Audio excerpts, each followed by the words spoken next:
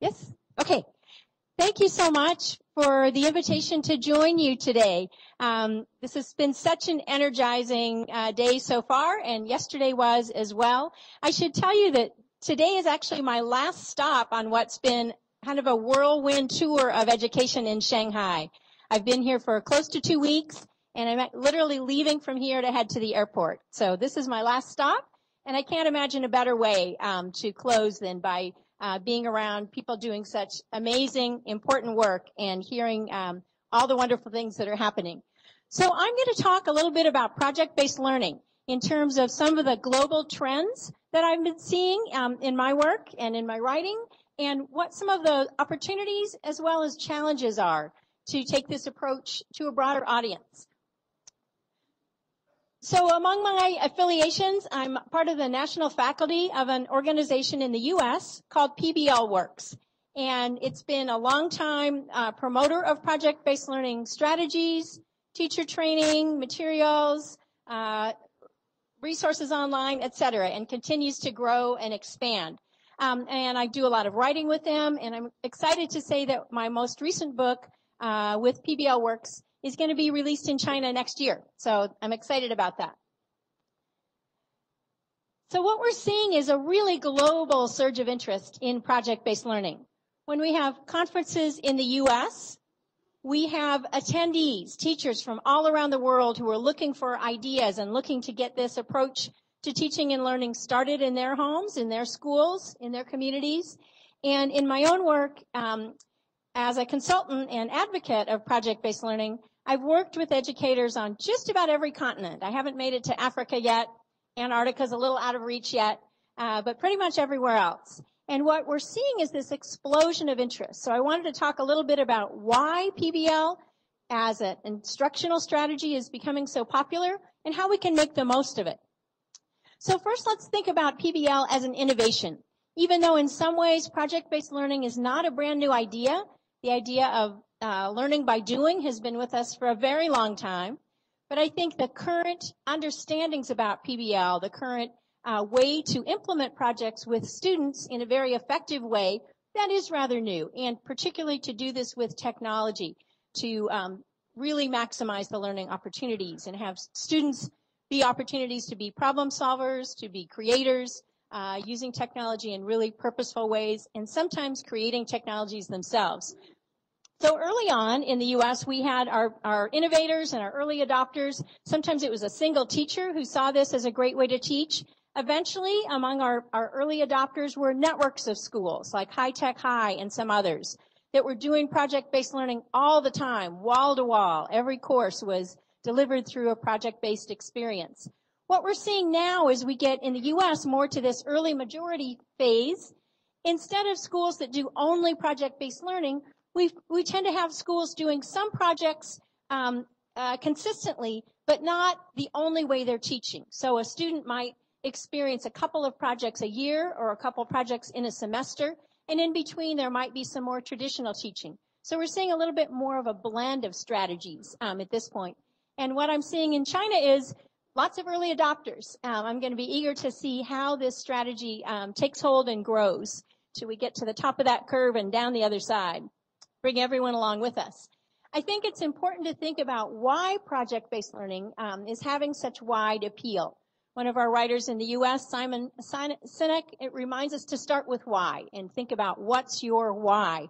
If you're going to embrace a strategy like project-based learning, it means teaching in different ways. It means sometimes organizing schools in different ways. It means students thinking and learning in different ways. So what makes this worth the effort? Some of the reasons, some of the whys we've heard in our research about project-based learning, these are some of the key ones. Higher student engagement. We find that students feel there's more of a purpose to their learning when they're doing project-based learning. They tend to stop asking, when are we going to need to learn this? Why would we ever want to study this? They understand the purpose for what they're learning when it's a meaningful project.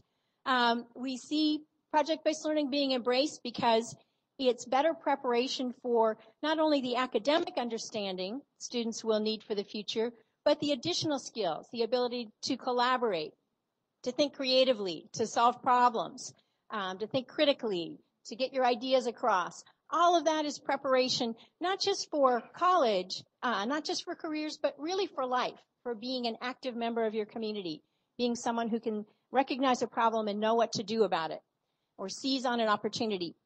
Research is showing that PBL, when done well, we'll talk about that in a minute, the doing it well part. When it's done well, it leads to deeper learning. This means students retain knowledge for longer, and they're actually able to take what they've learned and apply it so they can transfer it to a new situation, a new context. So it really becomes kind of part of their understanding. Sometimes we see strong community connections through projects that have students engaging with their community and with people in their community. And I think an exciting one is that we see increased teacher satisfaction. When teachers have a chance to learn how to become effective project-based teachers, they often tell us it's a more rewarding way to teach, reminds them why they got into teaching in the first place, they know their students better, all those sorts of answers come up. And I think an additional motivation for many schools is, for whatever reason, perhaps a school is undergoing a shift, a new vision, and that may have to do with STEAM or STEM or a makerspace that the school really wants students to be able to take advantage of.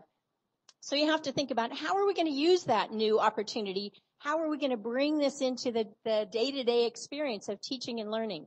And project-based learning provides a framework to make those connections. So there are lots of motivations. It's worth thinking about what's driving you in this direction with your community of learners. So my colleagues at PBL Works, the group I mentioned earlier, we asked a big question, a big driving question a couple of years ago.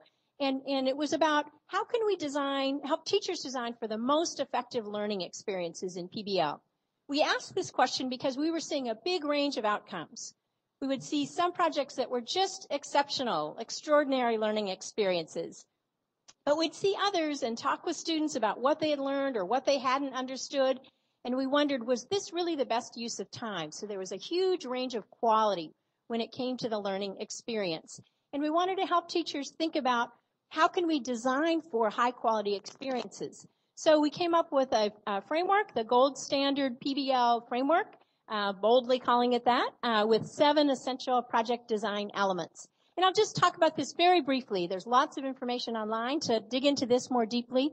But I'll let you know that this framework came about, and the book that accompanies it, that it kind of explains the whole story, came about through a big collaborative conversation.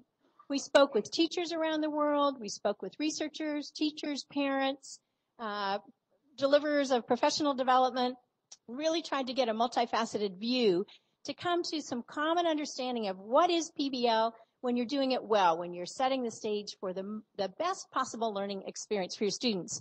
We know that it starts with a learning goal right at the center, learning goals, that projects in the K-12 context, that's where I'm focusing my talk today, is K-12. Projects in that context are connected to learning goals, whether that's your national curriculum or whether it's local standards like we have in the U.S. But there are strong learning goals. So teachers are starting with the end in mind. They're anticipating, what will students know and be able to do by the end of this experience?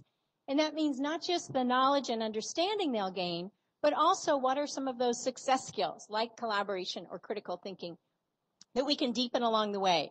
So teachers get very focused on specific learning goals, and then they embark on this experience with students. They kind of invite students to join them in a learning experience together, starting with a challenging question. There's often some sort of a kickoff event that gets students' questions going right off the bat, ignites curiosity. It's a question that's rich and open-ended. There could be multiple wonderful solutions to that question. Students couldn't go figure it out by doing some online research quickly, or as we would say in the U.S., you can't just Google it. Then the process is often running. Students are asking more questions. They're digging deeper through sustained inquiry, or as other parts of the world say, inquiry. In the U.S., we say inquiry. Projects that work best have a feel of being real to students. So we talk about the importance of authenticity. Students have decisions to make along the way. So we talk about them having voice and choice.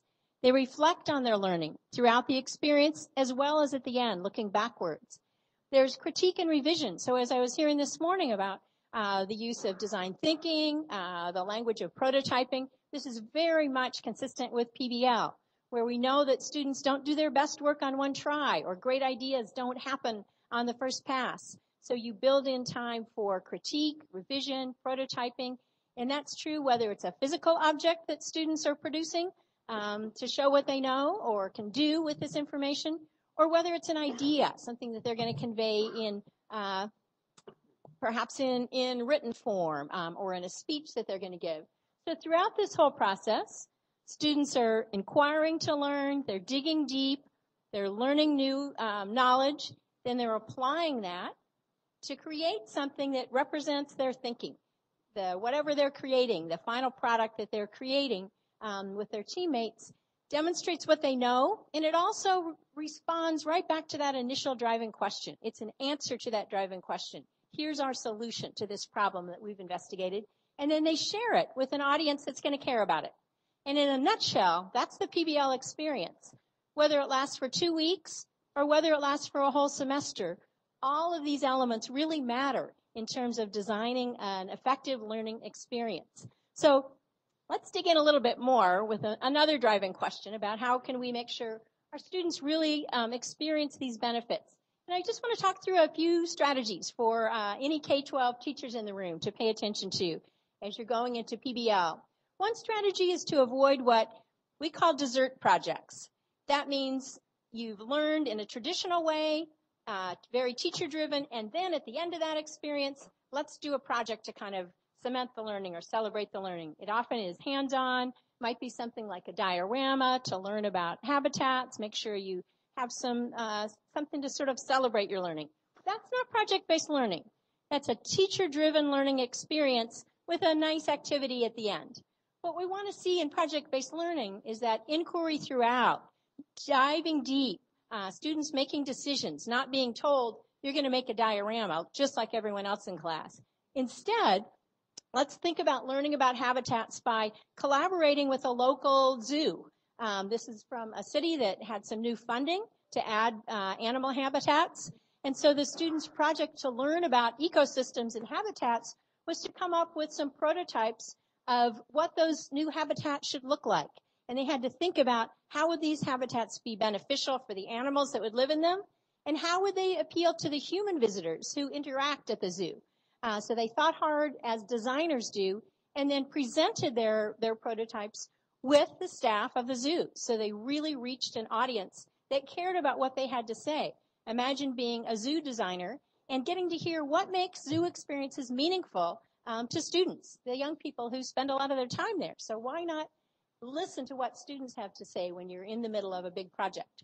So avoid those dessert projects. Look for the full extended PBL deep dive. Another strategy is to really focus your project on meaningful content. Don't just kind of go off to the side of your content. For example, if you're teaching mathematics and you see students aren't that interested in the math, the actual work of doing math, you might think, okay, well, I'll make this more fun by having them do a little research about famous mathematicians. Well, that might be a nice activity. It's nice to know about how different mathematical theories and principles came about, but it doesn't have students doing the real work of mathematicians. So I wouldn't consider that a really solid PBL experience. Again, let's compare. Imagine your students are in a pre-AP calculus class, is where I saw this example, and they're interviewing real clients about their financial goals.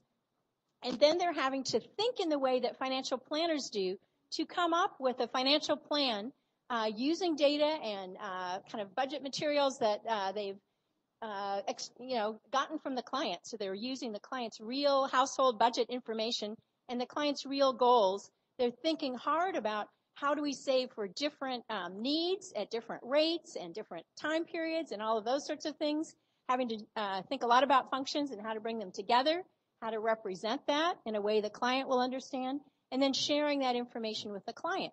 So in that case, they're doing the work of mathematicians. They're not learning about, oh, here's who mathematicians are. They are in the role of mathematicians themselves, serving the needs of real clients who care about what they come up with. A third strategy is to really encourage student-driven learning.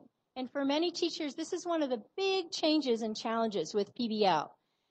Teachers are kind of used to being up here where I am, in front of the class.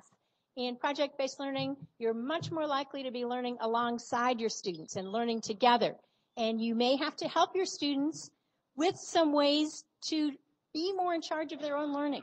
On my first day here, feels like a lifetime ago, one day last week, one of the first questions a teacher asked was, but our students don't ask questions. They expect the teacher to ask questions. So how can we do PBL? And so that was an opportunity to talk about how do you get students to start asking questions? How do you scaffold the questioning experience? How do you model that? And gradually, as students have repeat experiences with PBL, they get much better at driving their own learning, which is a life goal, a life skill they can take beyond the classroom into future challenges and think about what do I need to learn to solve a problem or to take advantage of an opportunity ahead. And finally, we encourage you to focus on not just the academic side, but also those success skills. We've been hearing a lot today, this morning, about how in the Fab Labs, learning's happening in the open. It's happening very collaboratively. It's requiring people to think critically about potential solutions. What's the best solution for a problem? The best way to come at it. Those are all what we would call either 21st century skills or soft skills. These are the non-academic skills that are just essential for students to develop so that they're going to be ready for the challenges ahead. So we really emphasize those in project-based learning as well, to not just say that we're going to develop collaboration in a project, but break it down for students, help them learn how to collaborate, how to create a team, how to hold each other responsible, how to disagree in a way that doesn't end friendships, all those things that are so important. And we may have to teach those skills deliberately in project-based learning when this is new to students. So those are a few strategies. And I want to talk briefly about the teacher's role, because those tended to be what's the student doing. So we know that project-based learning is not just one thing. It's not just one way to teach. It's a collection of teaching practices. Some are teacher-centered, driven by a teacher. Some are student-centered. And so it's this combination. We know from research, looking at education broadly, not just PBL, but education broadly, there's great research on what are those most high-impact teaching strategies. What are the instructional strategies that set the stage and lead students to great learning experiences, regardless of whether it's PBL or in a more traditional setting. All of these are very high-impact strategies, and I'd argue that you cannot do project-based learning without incorporating these strategies. So let me just go through these quickly. Setting high expectations for all your students, building relationships with your students, getting to know each other, establishing a culture, making sure your students have frequent feedback, not just from you, but from their peers, and then time to put it to use. And then really teaching them how to learn. We describe it as the deliberate teaching of learning strategies. So helping students think about how am I progressing as a learner? How am I learning? What are the strategies that are going to support me, not just in this project, but in my next challenges? So we did another research project thinking about the teacher's role. There's some resources that I'll share with you in a moment that point to these. So getting started with PBL, I want to just share this one website, this one link with you. This is pblworks.org. And what you'll find here are a lot of resources. You'll find lots and lots of project examples. It can be a great starting point. You can go here and look at how other teachers in your grade level or content area have structured a project and hear their reflections. You can watch video case studies and see PBL in action from start to finish and find lots of planning tools to support you. I'm going to kind of zip along here because time is running out. I think maybe I'll just close with one final example that to me kind of shows the connection of PBL and the STEAM opportunities. So this young woman I met, she had just come out of a science project. Look what she's holding up there. These are masks for a theater performance. The task ahead in science was material science. How can you combine elements to create different materials that have different characteristics and qualities? The teacher had an assignment in mind, the way he had always taught this before. But this young woman had a sense of agency, and she said, you know, what I love is theater. I love drama. I want to spend my life working backstage, designing sets and costumes. Can I make some masks for our next production that will demonstrate what I understand about material science? And the teacher was a little bit unnerved at first because he's a science teacher, didn't know much about drama, but he agreed to let her pursue this pursuit. And, you know, I think her picture speaks volumes because there's that satisfaction that she understands deeply. She has pride of what she accomplished. And I think she surprised her teacher as well as herself at how much science she learned and how she was able to document her learning by keeping things like a lab notebook, doing experiments, many of the things that he wanted all of his students doing. But she had enough voice and choice and confidence to say, I'm going to get to these learning goals, but can I do it in a different way? Can I demonstrate my learning in a different way? And I think the more opportunities students have to engage in these sorts of learning experiences, the more we're going to have students with that kind of confidence. So thank you very much. I literally am heading to the airport right now.